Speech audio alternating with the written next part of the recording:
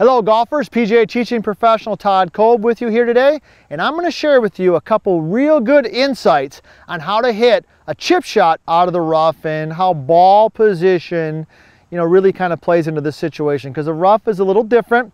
Grass is a little longer, and generally also it's a little bit thicker. So ball position. The first thing you need to know about ball position when you're hitting out of the rough is we want to move the ball back in the stance. And you've heard me say before, when you're hitting a standard chip shot, the ball's, kind of in the center, maybe back a little bit. But when you're hitting out of the rough, you definitely want to move that ball back further in the stance. So I'm going to have that ball basically off my back foot.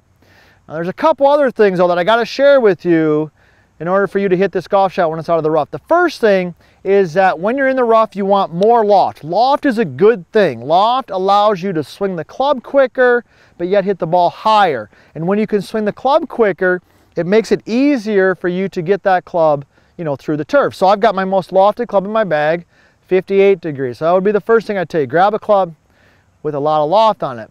Now also what you want to do is when you're hitting this chip shot out of the rough, you want to make sure, of course, like you've got a little bit of pressure forward.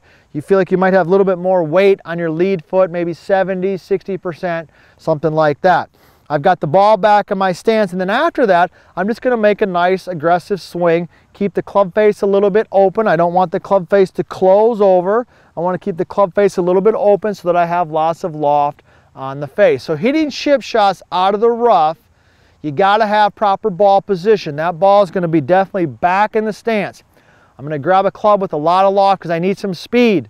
If I get loft and speed, I can get some height. I can get that club through there. And then in the motion, pretty simple, just make sure though that you keep the face slightly open, which will allow the ball to come out a little bit higher. So these couple tips with proper ball position will help you navigate those chip shots out of the rough.